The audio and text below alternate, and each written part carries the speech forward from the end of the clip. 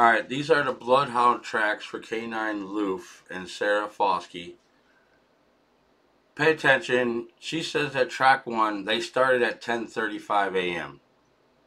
Track from where Teresa Halbach's vehicle was last located. Right? 10:35 a.m. Well, explain to me this.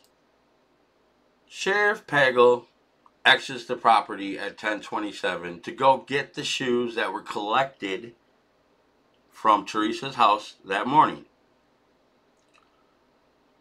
Sarah Fosk doesn't arrive on the property until 10:48 a.m. How is she starting a track before she got there? Not to mention, at 11:03 is when Sheriff Pagel arrives back to the Avery property with those very shoes.